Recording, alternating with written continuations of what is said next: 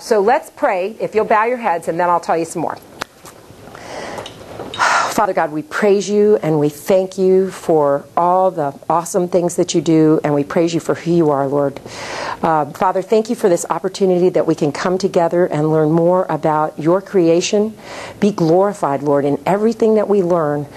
Be lifted up. And Father, I'd ask that you would help me to be a broken vessel that you can speak through, that you can shine through, that I would be edifying, encouraging, entertaining, and educational for these young people, Lord, so that they might be blessed, and that ultimately, Lord, that they might trust your word more, that they might draw closer to you, and that they might very strongly be the salt and the light that you've called them to be in your life and in their life, Lord. And so we praise you and we thank you. I'd ask that you would deal with any issues that they have in their families. You know what they are, Lord. Please bless their families and help them with those things, and the young people individually.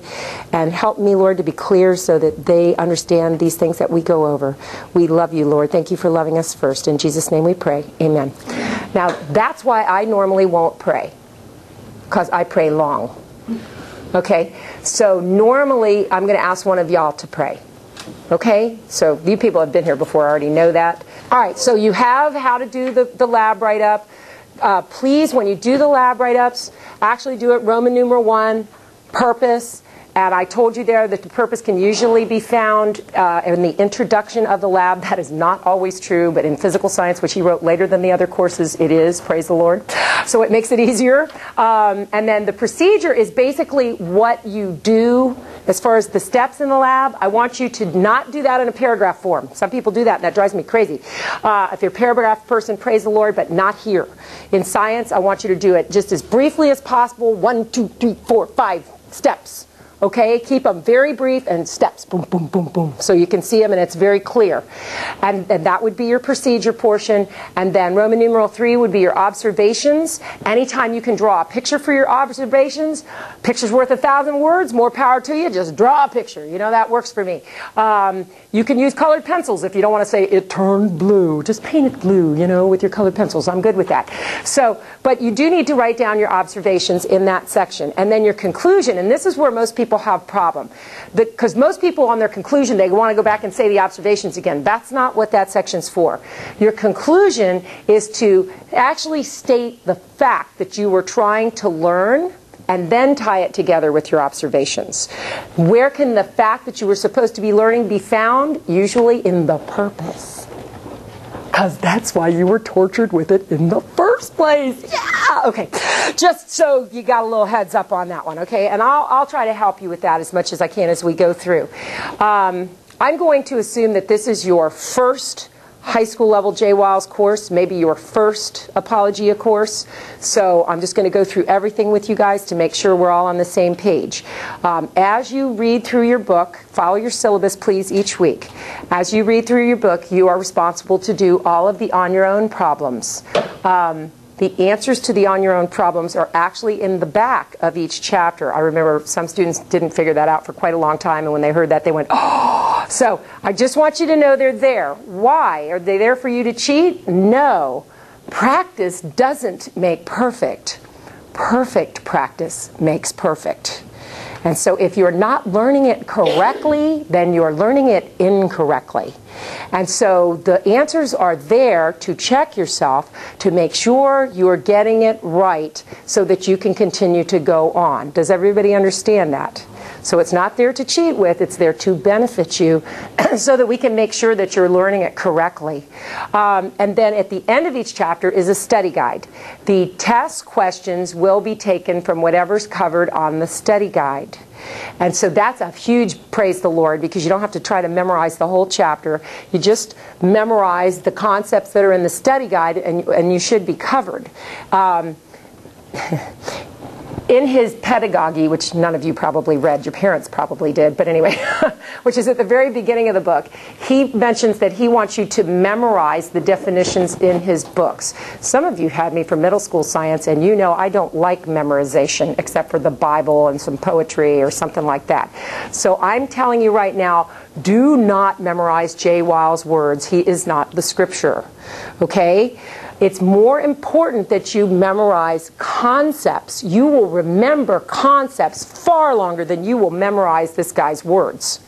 The students I knew that just refused to do what I told them and memorized Jay Wiles' words, a month later I'd ask them what a definition was and they had no idea. Because they just memorized the words for the test and then it was gone. Well, that's not why we're doing this. We're doing this so that you learn concepts about God's creation to bring Him glory. And so the concepts are much more important, okay? So in class, I'll always try to give you little short definitions. You're welcome to come up with your own little short definitions. I'm happy with that. On your test, I accept little short definitions as long as you have 3 or 4 words there that give me some clue that you're on the right track. I'm good. Now, this is why it's so important that we grade the tests together. Because your moms might look at those definitions and go, that's not right. And I'd look at it and go, yeah, that's perfect. That's just what you needed. So we will be grading the test together. And how this works is this. Each module in here, unless your syllabus says otherwise, there's one module we will do in 1 week because we're going to spend 3 weeks on astrophysics just because it's so much fun. But anyway, so we're going to go really fast through one module. But otherwise, you're going to spend 2 weeks on each module. So this week you'll do the first half, just like the syllabus says. Next week, you'll do the second half of the module and you will complete the study guide to the best of your ability. And then you will come into class. Do not take the test next week, okay? You will come into class. We'll go over the second half of the module. We will go over the study guide together so that if you have questions on it, you don't have to panic. It's all good. We're going to go over it together. And then after that class, you're going to go home, and your syllabus will say this. You're going to go home, you're going to study for and take that test, and I would seriously suggest you do that within a day or 2 of the class. Because you don't want to try to remember that for days and days and days. That's just setting yourself up for failure, and I'm all about setting yourself up for success. Okay? So get it done, take the test, take a Sabbath, praise the Lord, worship a little, and then start on the next chapter with whatever the syllabus says. It's also important that you do the labs. Make sure you've read all the labs that are in the chapter. You have to read all the labs, whether we do them or not, but because he expects you to.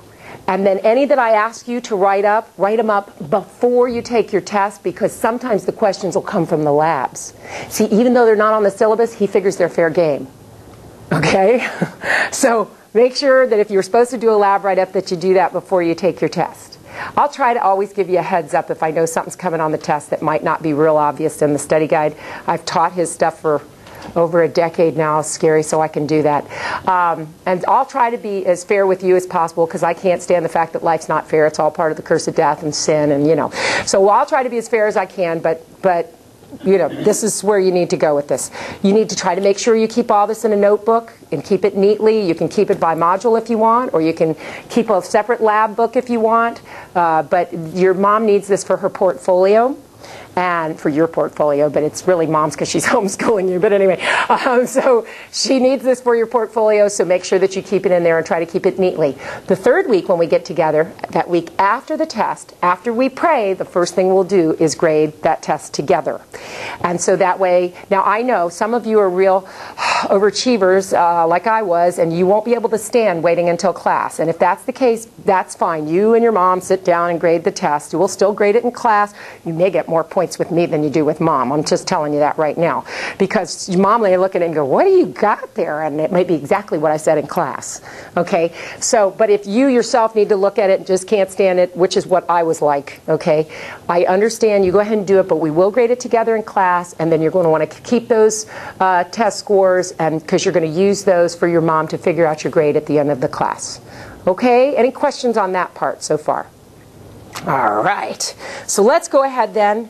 And let's look at Module 1. If you don't have your book open, please open it to Module 1. I should mention one other thing. There is going to be extra reading in here at times. You'll see it on the study guide, and it'll say, study guide. You'll see it on the syllabus, and it'll say to you, you need to read this article or you need to read that.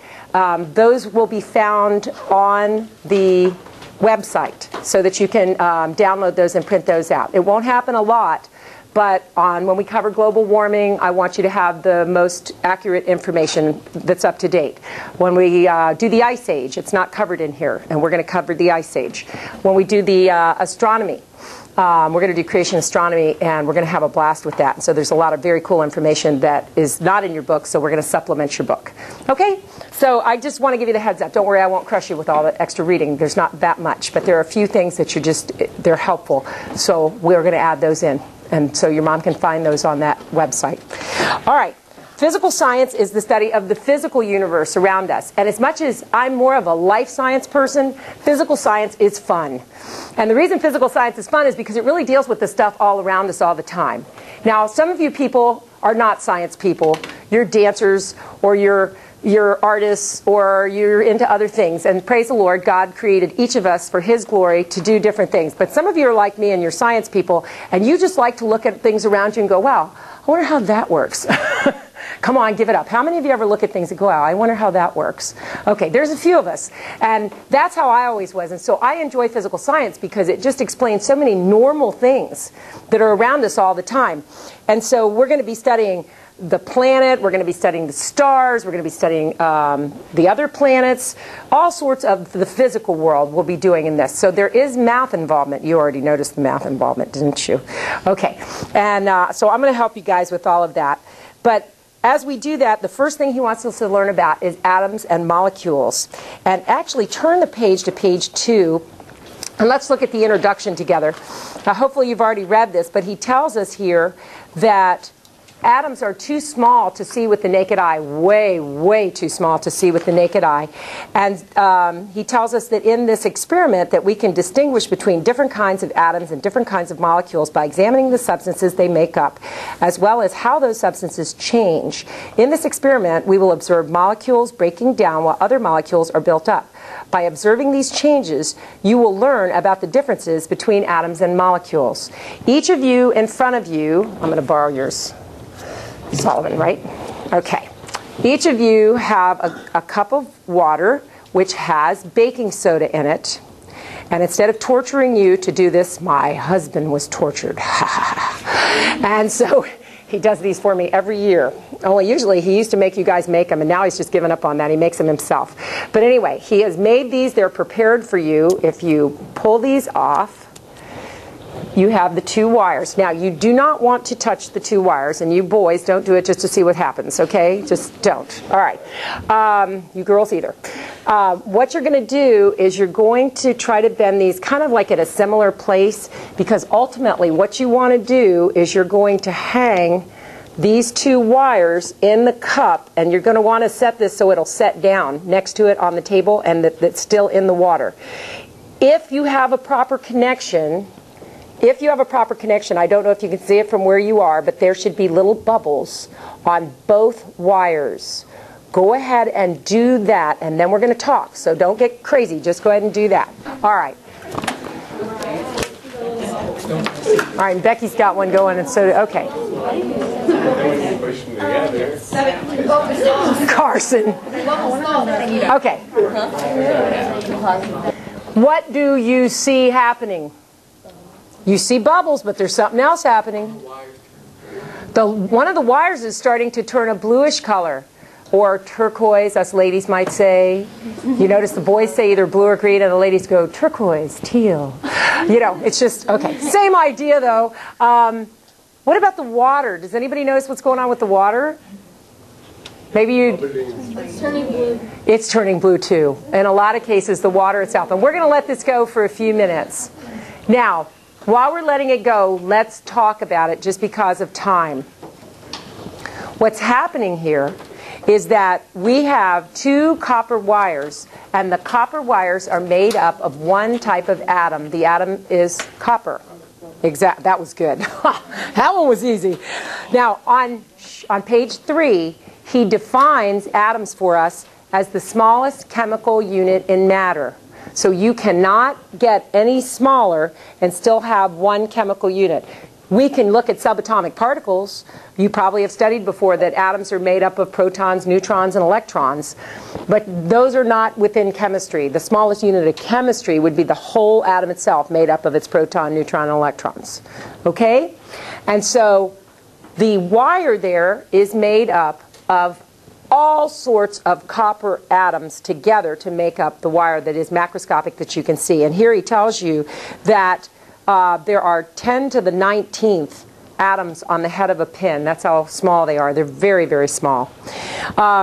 So now, when I was in high school chemistry, and my professor said he's torturing us with atoms and molecules, and then he said, nobody's ever seen an atom, my hand immediately went up. I was not trying to be smart, and I said, then how do we know they exist? That's how I think, okay? I mean, you don't know, I'll tell you how many times I've called Jay Wiles as we go through the book, because I call him and go, how do you know this stuff?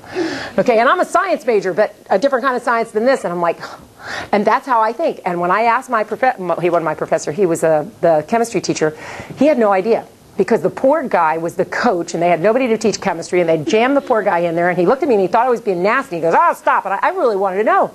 If you can't see atoms, how do you know? Now, see, I've been through a lot of school since then, and I can answer that question for my students. And he tells you right here, because Jay Wiles has a PhD in chemistry, so he knows the answers to these questions. And the reason is that we have indirect evidence that they can do experiments to tell us about the atoms, even though they're too small for us to see individually, which is quite cool.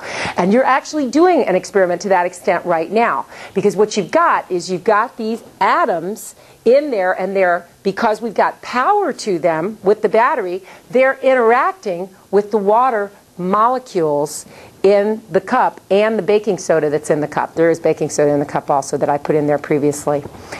So first, the next thing we have to do is we have to determine what's a molecule. So turn over to page 4, please. And on the top of page 4, he defines a molecule for us as 2 or more atoms linked together to make a substance with unique properties. I don't want you to memorize all that. So what's a molecule? 2 or more atoms that are attached or linked, whichever you want to say. That's all you have to write for a definition. But listen to me. Even though that's all you have to write for a definition, you need to know that molecules have unique characteristic properties. What do I mean by that? Well, the molecule of oxygen that we breathe is made up of 2 oxygen atoms that are attached to one another. That's what that represents, is 2 atoms of oxygen that are attached to one another, actually with 2 bonds. That's why there's 2 little lines there. And this would be represented as O2. It's a molecule because it's made up of more than 1 atom. I know that because of the little number here. And so that's a molecule. As soon as you get more than 1 atom attached to each other, it's a molecule. See, that copper wire is just a whole bunch of copper that are attached to each other but not attached in a molecular form. Okay? And we'll do that in chemistry. I don't even want to go there. My point was that when we change anything about a molecule, it's a new molecule with new characteristic properties. If I add only 1 more oxygen to this and make it O3 instead of O2, now it's ozone. This we die without. This you breathe it and you die. Wow.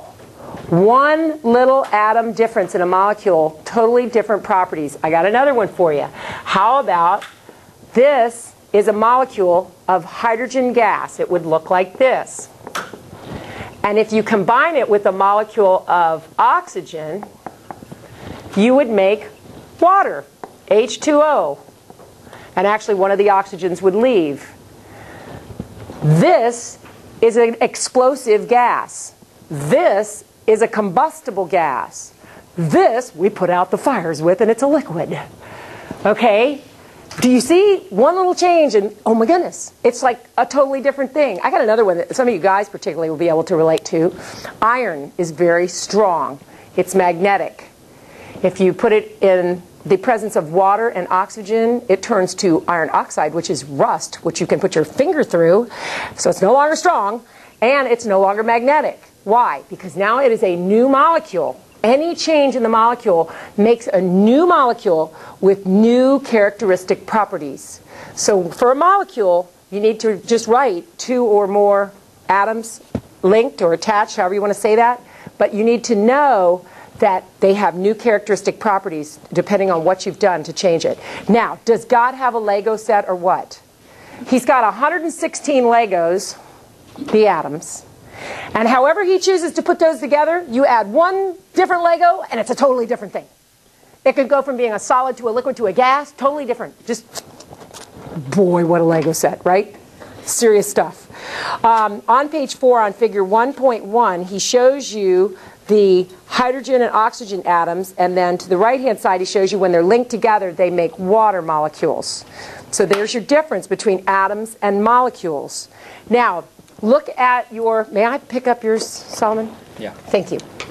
Look at your experiment once again. I want everybody to notice how the water has turned blue, and then if we pull this out, you'll notice that one of your wires is actually turning a turquoise color or a bluish color. What color is the other end of the wire? Black. Well, it's still that darker copper color, isn't it? It's like a dark brown, okay? What's happened here is this, and he explains this on page 5. The electricity has broken the water molecules. It's allowed this reaction to occur. That's what the battery is doing, is producing the energy to break the water molecules. And the bubbles that you're seeing are actually hydrogen and oxygen, where we're breaking down the water molecules into hydrogen gas and oxygen gas. Pretty cool, huh? Now, on the side that turned turquoise, we've actually produced copper hydroxycarbonate. And that's on page 5. That's the only reason I can say that, okay? Copper hydroxycarbonate. And that is actually made from the baking soda reacting with the copper to give you, and the water to give you that new molecule. And we're going to let these go for a while. You're going to find that eventually that one side will stop bubbling. Because when it has all interacted, it will no longer react at all, because it'll all be a new molecule that no longer interacts in this chemical reaction, which is pretty cool. He shows you a picture on page 5 of the Statue of Liberty, and she's turquoise there, and a Civil War cannon, which is turquoise. Moms, isn't this called filigree when people buy bronze things that are turquoised? There's a, or big grease or something. Filigree? Maybe it's filigree. I think a lot of people buy stuff that is already bronze that looks this color because it's supposed to look aged. I know personally, I was flying into New York City to speak in, I speak on creation science for those of you that don't know me. And when I was flying into New York City, I am a native Floridian. I had never been to New York City except for that time, never really been to New York City, just flying in to go to Maine and Connecticut to speak.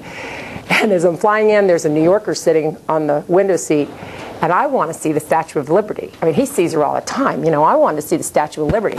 And so I'm leaning over this guy to see the Statue of Liberty, and, you know, and he's like, and then I see her, and she's green. And I went, oh, she's green. And my husband just dies, you know, because he's like, oh, gosh, shut up, will you? And the guy's looking at me like, what? You're a yokel. Where are you from? I didn't expect her to be green. I don't know why. I expected her to be metal colored, you know, but she's green, trust me. And so this is why. Now, you've probably been places maybe with your folks in the that are older cities that have the city hall with the bronze top and now it looks turquoise and stuff like that. You've probably seen these, or cannons that have turned these colors. Maybe you've been in old cemeteries where you've seen the bronze things that have turned these turquoise colors. And so that's that reaction. And so that's how we're going to write up this experiment. When you write this up, the purpose was, as you found in the introduction, to learn about atoms and molecules and the differences. And then what you learned there is that molecules have unique characteristic properties that are very different from the atoms that make them up. And that was, you know, what you'd say you'd learn, and then you'd say something like, as seen by the one side stopped bubbling after it was done because it stopped interacting, and the other, you know, and come up with it, try to connect it in with the observations that you make. Okay, let's see, on the bottom of page 5, he mentions that if you have like our copper wire that's made up of all copper, That's called an element because it's something that's just made up of one type of atom. If you have distilled water, where it's all made up of one type of molecule, and I say distilled water because if you're not talking about distilled water, there are other things in it. But distilled water is all just water, and so distilled water would be all one type of molecule, and he tells us that that is called a compound. So an element's all one type of atom. A compound's all one type of molecule. And the last one he tells us is when you have several different things mixed together, like most of our water, it's called a mixture. And so he gives us those three words. So let's go over to page 6. And on page 6, let's read the On Your Own 1.1 together. And Becky, would you read that 1.1 for us, please, ma'am? A molecule is broken down into its constituent atoms. Do these atoms have the same properties as the molecule? What do you think? No. Good girl. She says no. No. The atoms will have different properties than the molecule would have. Now, while I'm on this, I want to say something. The word there is constituent, and some of you probably know what that means. And some of you probably think, wow, I heard that when Mom voted last. And some of you may have absolutely no idea what that word means. The reason I'm bringing this up is this.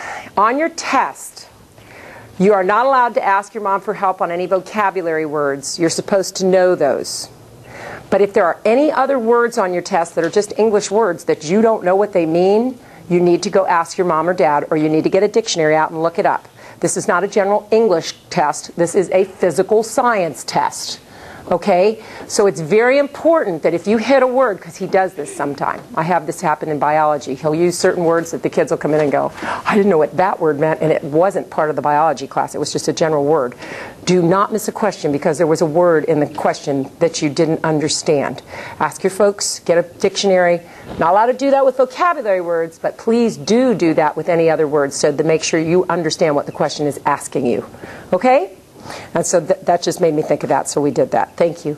Mariah, would you do 1.2 for us, please, ma'am? Just read it, please. When salt is dissolved in water, it actually breaks down into two different substances. Is salt composed of atoms or molecules? If you can break it down, what do you think? Is it atoms or molecules? Let's say maybe atoms. Okay. It's actually molecules. Now, let me just say this, and Mariah, thank you. What he's asking you is if water's made up of H2O and we can break it down into hydrogen and oxygen, we know that it originally was made up of more than one atom and therefore it was a molecule. Some of you are thinking, but wait a minute, molecules are made up of atoms, so ultimately everything's made up of atoms. I would have done that. That's overthinking the question. Don't overthink the question. And that might have been what you were doing. That's why you might have been having trouble. Because you know what, Mariah? I'm so there. I'd have been thinking, now, wait a second. Everything's made up of atoms. And so really, the answer would be atoms. You know, don't do that. Okay? You'll get in a lot of trouble within your academic career doing that. So try to answer the question that he obviously is trying to put across. And don't overthink it. You'll figure out which teachers you have to overthink it with. And then you'll usually want to get out of their classes. But anyway. So the point is that if you can break it down, it's a molecule. If you can't break it down, figure it's an atom. That's going to be our rule of thumb in this class, okay? If you can break it down, it was a molecule. If you can't break it down, it's an atom. All right. Then he's got a picture down here of what nickel will look like if the scanning electron microscope is actually, everything's actually correct. And he tells us here on page 7 that nobody's ever really seen atoms because there's some ifs involved. If the theory is correct of quantum mechanics, if the computer calculations are correct, then we're seeing a representation of nickel atoms. He says he thinks all these things are correct, but theories could always be wrong, and so nobody has ever really seen an atom. Now, a lot of schools would just tell you, yeah, we've seen atoms, there they are. But as Christians, we really want to be more careful than that. We want to be above reproach. We've really never seen individual atoms, but maybe this is what they look like. And so, very possibly, if these ifs are correct. Okay? Okay, then we get to units. And I'll tell you what, we're going to look at this. I want you to look at this one more time, and you're probably going to notice now, if you're close to it, that Which side is still bubbling? The copper-looking side or the turquoise side? The copper side will continue to bubble because it did not change into a new molecule. The turquoise side, when it turns turquoise, it stops bubbling because that's the new molecule that we've formed.